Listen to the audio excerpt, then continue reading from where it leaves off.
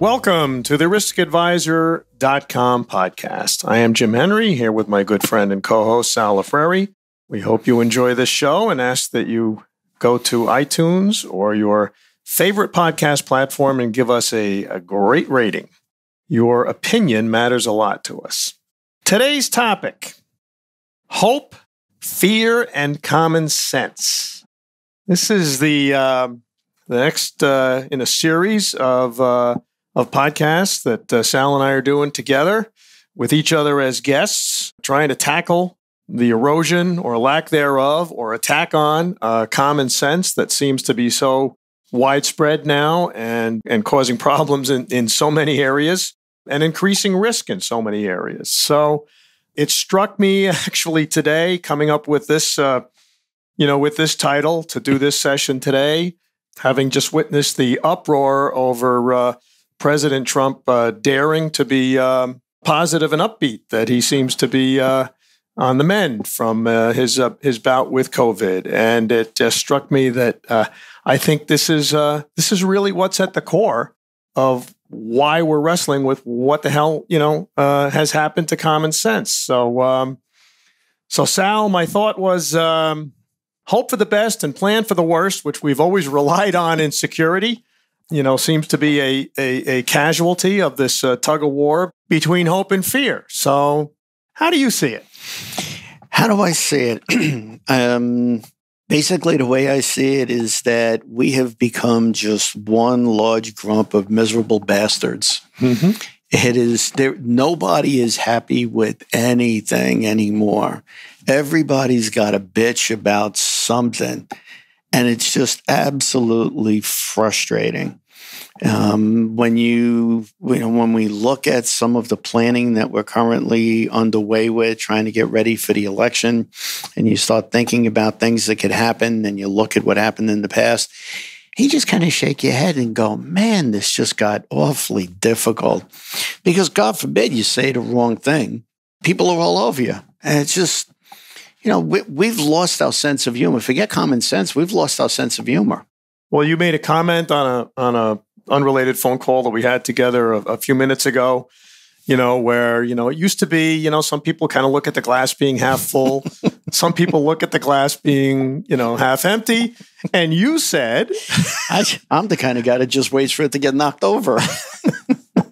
But that's really it. I mean, it's not about a leaning perspective of hope versus despair or, lack of optimism. There's actually a polarized agenda now where if you dare to have hope, you're politically on the right, and if you dare to have anything other than fear, exacerbated fear, you're not allowed to be on the left and that gets down to the inability to fix anything. Because when you say everybody's got a bitch about something, well, they can, because there's something to bitch about everything. Well, nothing is perfect. Nothing is perfect. There's no perfect police departments. There's no perfect political system. There's no perfect economic system. There's no perfect electronic security system. There's no perfect set. All of them are the best that we've come up with so far. And what has been really the secret sauce to our society and the success of the country and the success in our, pedigrees of law enforcement and in electronic security is you build on what you've got so far. You throw out the bad, you improve on it, you tweak it, but you don't completely forklift out everything. And that's the tug of war right now. Is anything that is dared to be remotely optimistic threatens forklifting out everything. Well, that's the problem, right? Is everybody and all of the complaints, all the bitching, everything that you hear is no longer in arguments that you can have where people were, knew what the hell they were talking about, or, were at least intelligent enough to know what they were talking about. The argument today is in sound bites.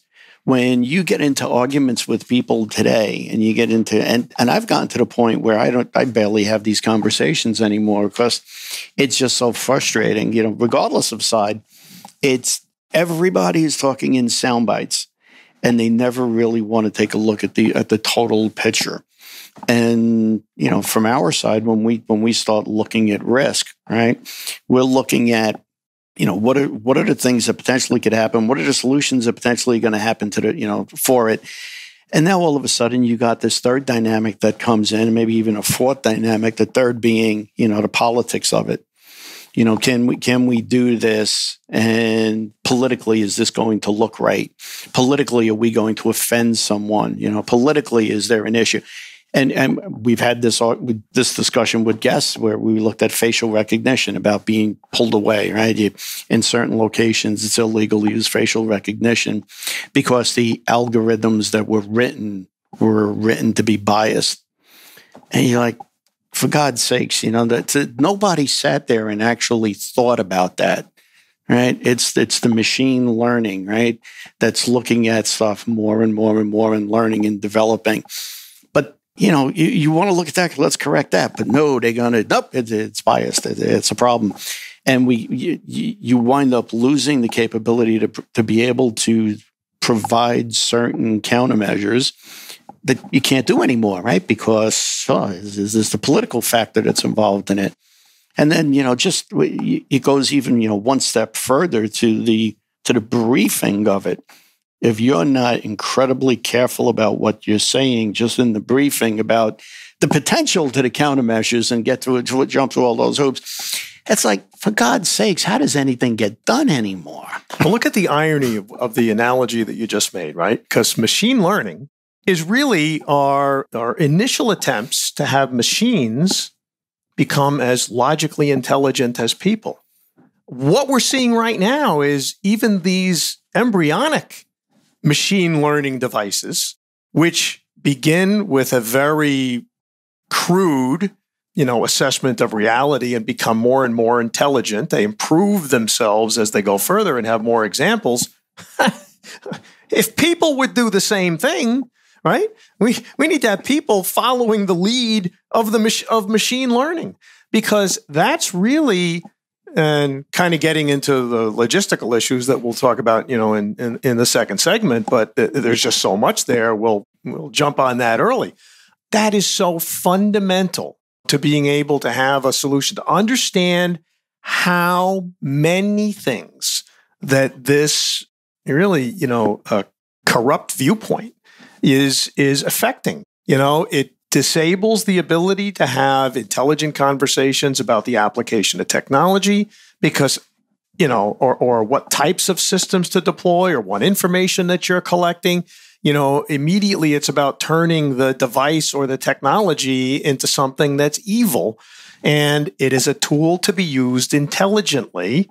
And, if you're jumping to a conclusion that you want to come to, irrespective of whether that technology is maturing or not, we're going to cut a lot of things off at the knees. I think, if I remember my history right, even though my EE background, way back around going into the dark ages around 1000, 1100, AD. And there was this purging of intellect. All the ancient, Egyptian scholars, everything got burn the books, burn this. It's all evil, blah, blah, blah. We went into the dark ages, and it wasn't until, I think, if I'm correct, the Reformation or something like that we finally started to come out of this, about 400 years later.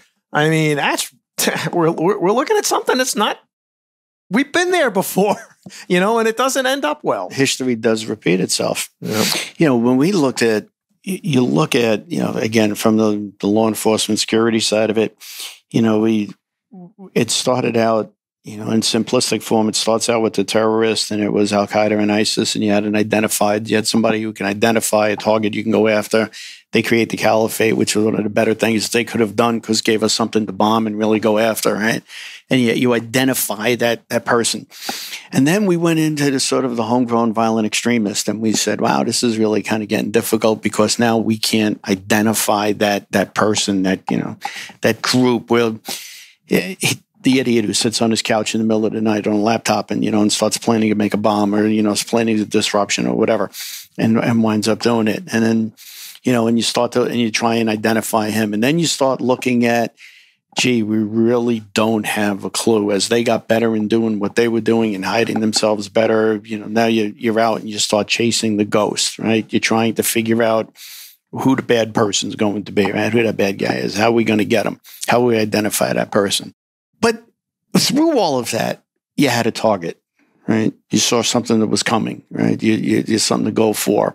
Today, everybody becomes the target. You don't have that one specific target. You don't have the person who stands up, and you don't understand the motivations, right? You don't understand a whole lot about what you're trying to defend and protect.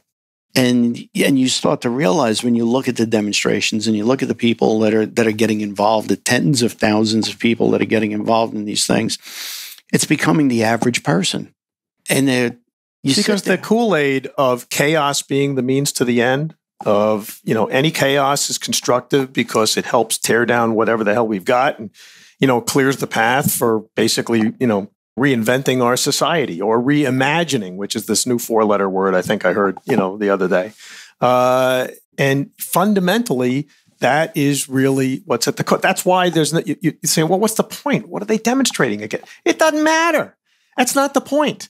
It's about chaos for the sake of chaos because it's just creating that, it's creating that atmosphere for change. And that becomes the real problem because what's the line we used to use, a few years back, right? It's, so many bogeys, so few shooters. There are so many topics. There are so many things that people are protesting against. You don't know where to start, and it's almost great when a group like Antifa steps up and says, we're going to have a protest. We're going to do this. We're going to come and riot. Great. At least now we know what we're dealing with. But on the debate that they were pointed out to be just imaginary, that they don't really exist. Let's see. What I want to know, the thing that if I find out tomorrow I could die the day after a happy man and I would have lived a fulfilled life, I want to know, how is it that you can put this bullshit up online, right? On YouTube, put a 5-minute video up on YouTube and the world believes it. Put a story out, put a goddamn tweet out, and all of a sudden it becomes gospel.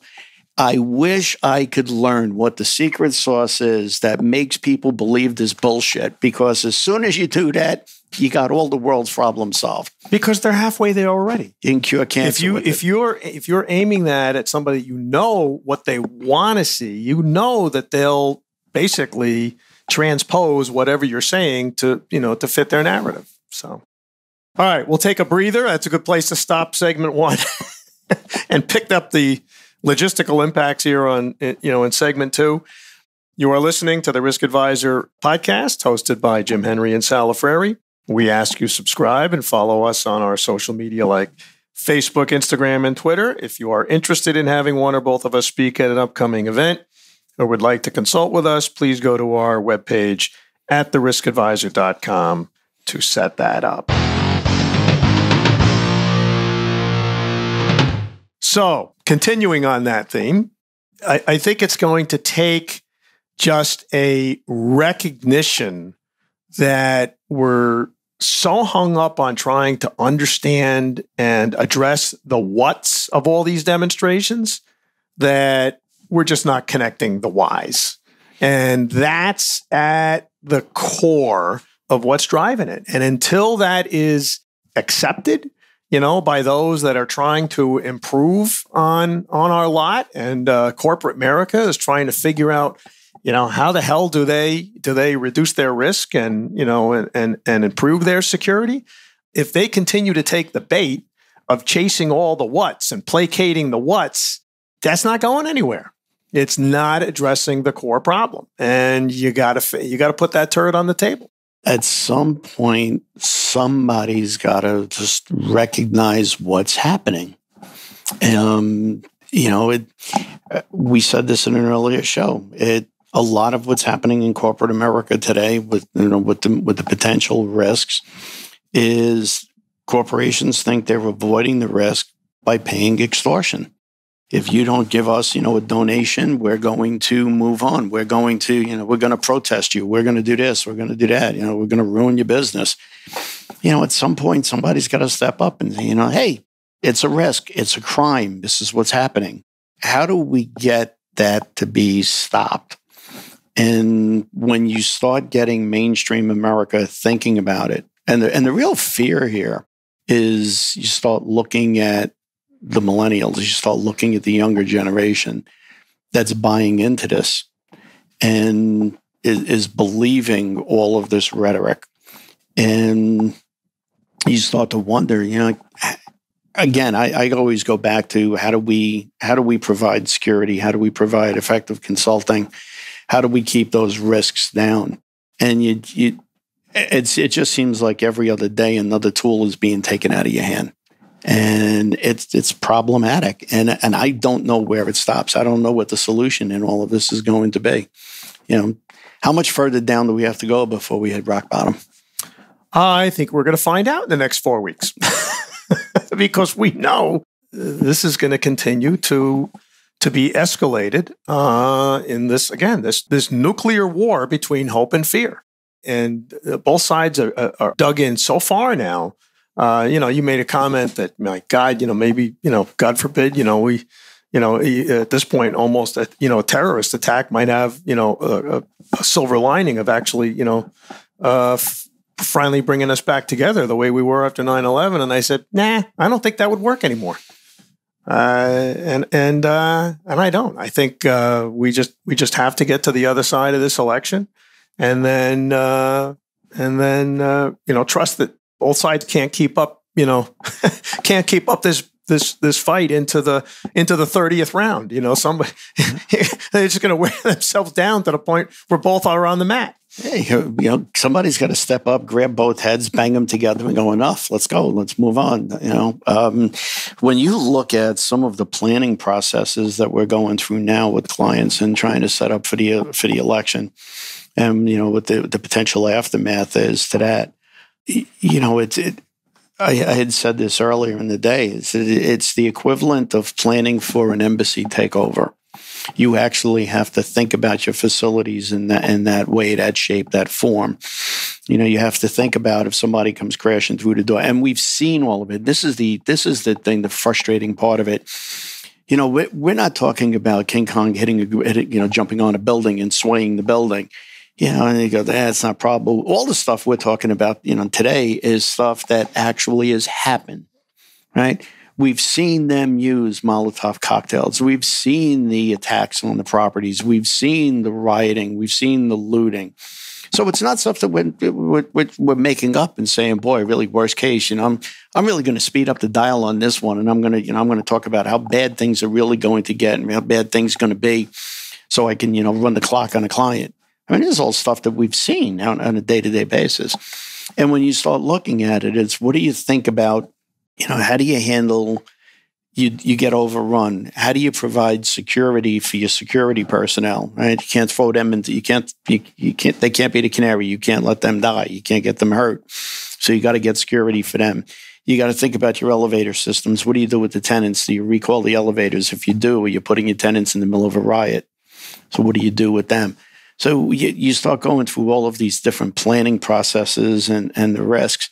And when you think about it, it's just, we're not that far away from. So it really is the social unrest really is the second of the 1-2 punch that corporate America is getting, particularly in multi-tenant high-rise buildings or office structures, where COVID exposed the fact that, to try and reoccupy those buildings, now you're trying to do the opposite of what the buildings were designed to be. The buildings were designed with the numbers of elevators and the pathways and whatnot to maximize the number of people that you can get in as quickly as possible, so they're not wasting time going through the lobby and into the elevators and into their office space. And now, the COVID guidelines for reopening, cause you to do everything against what the architect designed the building to do. And the same goes, except that's not bad enough.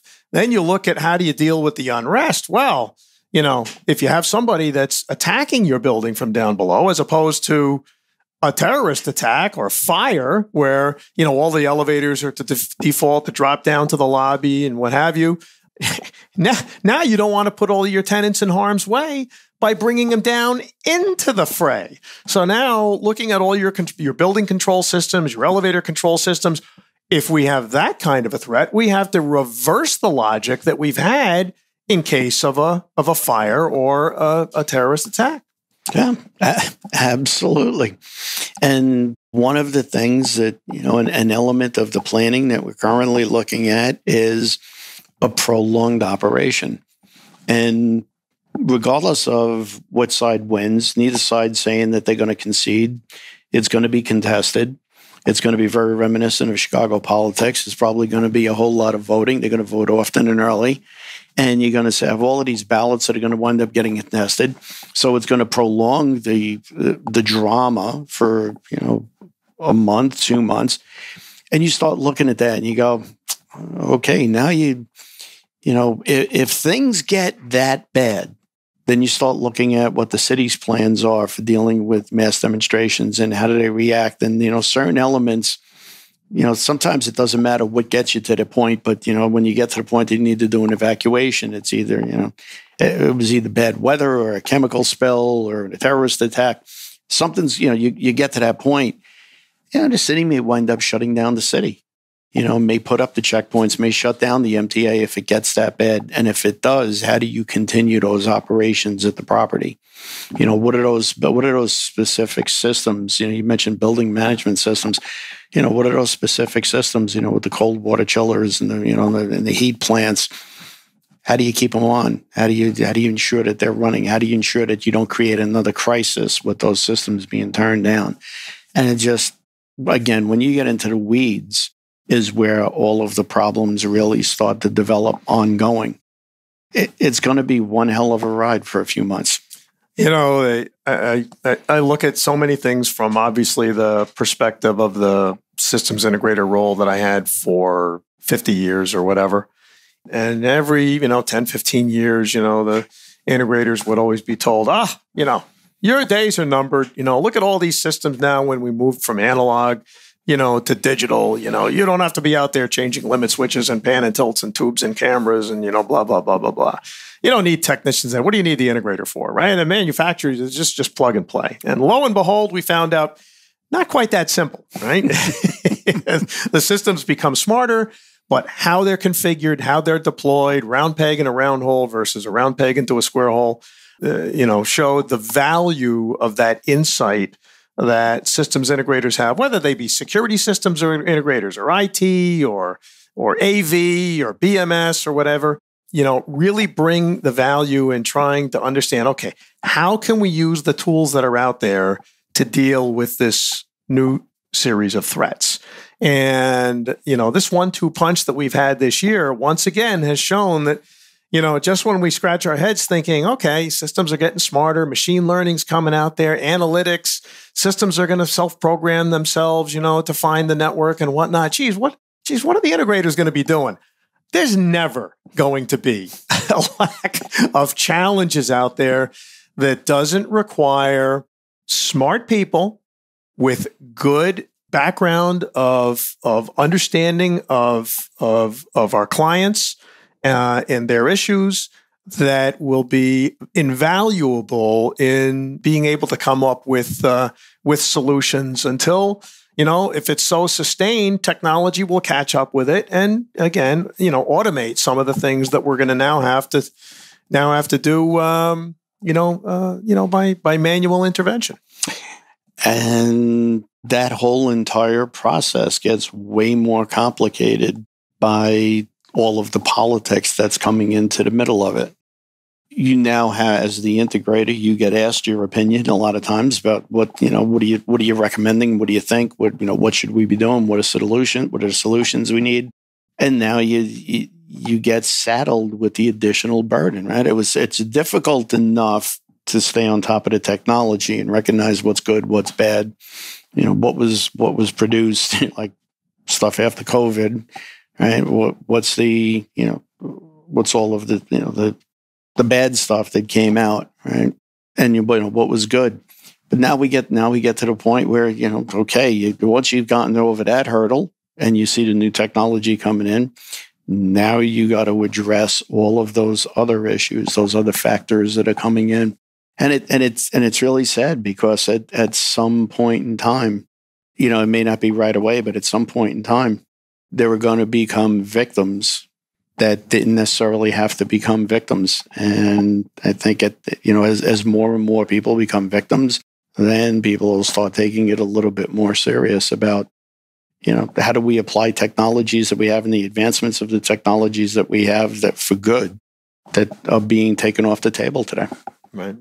Well, that's a good place to end segment 2, and then we'll get to the promised land of segment 3, where we will actually see if there's solutions for all this. You are listening to the Risk Advisor podcast, hosted by Jim Henry and Sal Frary. We ask you subscribe and follow us on our social media like Facebook, Instagram, Twitter. If you are interested in having one or both of us speak at an upcoming event, or would like to consult with us, please go to our webpage at theriskadvisor.com to set that up. So, the solution. This is going to be a short segment. Yeah. There's a short answer. I fundamentally believe that 4-letter word, hope, has to become what is human nature in every single person. We all have, even for those that are trying to suppress it by flag-waving fear out there, you can't keep that out of the basic human psyche. Is this the keep hope alive segment? Keep hope, keep hope alive. Keep hope alive. And in the immortal words of a Democrat that's rolling over in his grave right now, Franklin Roosevelt, the only thing to fear is fear itself. Well, we're giving that phrase a run for its money right now, and that's got to be where it is. I was wrestling with all the other analogies, that I can bring to this. And I don't think it's a coincidence, that one of the most famous, biblical passages, Psalm 23, lo, that I walk through the valley of the shadow of death, I will fear no evil, right? It's popular because it's hope, right? And no matter how bad things get, it is human nature that we do have hope. And we really do have to trust, not hope, that will reemerge, after we get through the last slugfest of this election, and build on and improve the different systems and institutions and policies that we have. Because to go the alternative, again, and I said in one of the earlier, podcasts, is that, one of the greatest assets we have in this country, is our legal immigrants that have come in from a lot of third world countries, Eastern European countries, some from South America, that have lived through these totalitarian regimes, communist dictatorships and what have you. We saw what the Communist Chinese Party did with squashing the truth about, COVID and the doctors that dared to try and help, identify the risk of this disease back in December and January. That can't go on forever. The Russians couldn't, the Soviet Union couldn't keep a lid on that, for what, 80 years. And then that finally blew up. I think, we've already had a couple of attempts in China, and unfortunately, the Tiananmen Square episode, squelched it on the mainland. The folks in Hong Kong are going through that right now. But human nature is to have freedom, and human nature is to have hope, and that's at the core of what the solution is going to be. Or we're just going to incinerate ourselves. All right, I'll play devil's advocate in this. I mean, I'll play devil's advocate. The ones that are causing the anarchy, the ones that are causing the brouhahas, the ones that are challenging everything, they have hope as well. And they have hope that it's going to change, and it's going to change in their favor. That's the why that I talked to in the earlier segment. And if we recognize that's the point, not the particular issue that they say they're fighting over, but what their goal, what their agenda is. If you look at the organization, not the concept, the organization, Black Lives Matter, they're open about it. They said this is what they're trying to do, right? It's not as if it's covert. But the question is, how many people, and this goes back to it, how many people actually understand it? How many people have actually read it? How many people really, really have the hands on it? That's the problem. If we have an educated electorate, then we can fix this problem. But if people follow like sheep and don't make their own decisions and don't triangulate information from multiple news sources, then democracy fails to work. And you know, it brings up a larger discussion point in, you know, people being able to make up their own decisions. People can't today. People have an incredibly difficult time in making up their own minds because everything that they are looking at, every piece of information that's being driven to them is being filtered and censored and given to them in the fashion that they supposedly want. And we're in this vicious cycle where what's being, you know, if you're into sheep, I'll keep this neutral. If you're into sheep, then everything you get to see is stories about sheep. You get to see how to shear sheep. Everything related to sheep you get nothing about goats. Right? You don't even know goats exist, right? And everything you see is, well, if I've seen it, then it must be true. This is what's written, right? We see this in cyber all the time, right? And we call it in screens we trust. Whatever you see in the screen, you trust, right? You don't work. If the screen's telling you that, you know, a centrifuge is running at, 10,000 RPMs, you believe it's running at 10,000. It could be running at 5, but the screen said 10. Same thing here. The youth today, and this is the scary part because they're going to be the adults of tomorrow, the youth of today, and even a lot of the adults today, look at something online, fail to realize that this is geared specifically to them. And if they were anywhere close to being on the fence, then that information that they get pushes them towards the direction that ultimately the people running these social media companies want you to be. Well, I do think that there's truth to that, but I also think one of the collateral benefits of COVID, has been, now that we're in a society where basically you have, in many cases, 2 working parents. When I grew up, that was the exception rather than the rule. And I think, parents back then were much more involved, in the school system and the PTA and what have you, and really knew and were party to, what the kids were learning. And, as we've moved into a society, trying to achieve, equality between men and women and a lot more women in the workplace, there's a lot of benefit to that. The downside is many parents, have completely turned over education, hands off, because they're too busy with their 2 jobs, to the educational system. And the educational system has taken them in that direction. And in a lot of cases, the parents have not had a clue about what their kids are being taught or not taught. The fact that they've had to struggle, with the home education now, I've heard a lot of comments about, parents saying, I had no idea, what my kids were being taught. That was wrong. And I had no idea what they were not being taught at all that they needed. So there's been, I think, through every dark cloud, there's a silver lining. And I don't think the education system or the relationship between parents and the educational system, will be the same after we get out of COVID, from this experience of forcing them into the active role of educating their kids. To recognize what's going on. Yeah.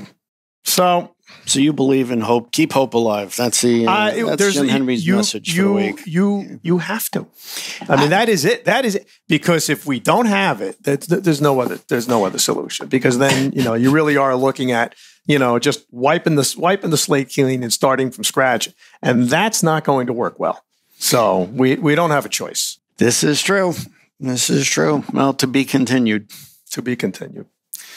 Well, thank you, everybody, for joining in on our musings on this very, very timely and I'd say extremely important subject, because I think it's really at the core of so many risks. Not only from the security perspective, but to our culture and ultimately even to our health. So. You have been listening to the Risk Advisor podcast, hosted by Jim Henry and Sal Lafreri. We ask that you subscribe to this show and like us on our social media sites like Facebook, Instagram, and Twitter. If you are interested in having one or both of us speak at an upcoming event or would like to consult with us, please go to our webpage at theriskadvisor.com to set that up. Remember, you can hear the show on your favorite podcast platform, YouTube, and of course, stream it at theriskadvisor.com. Thank you again for listening, and we hope you tune in again next week.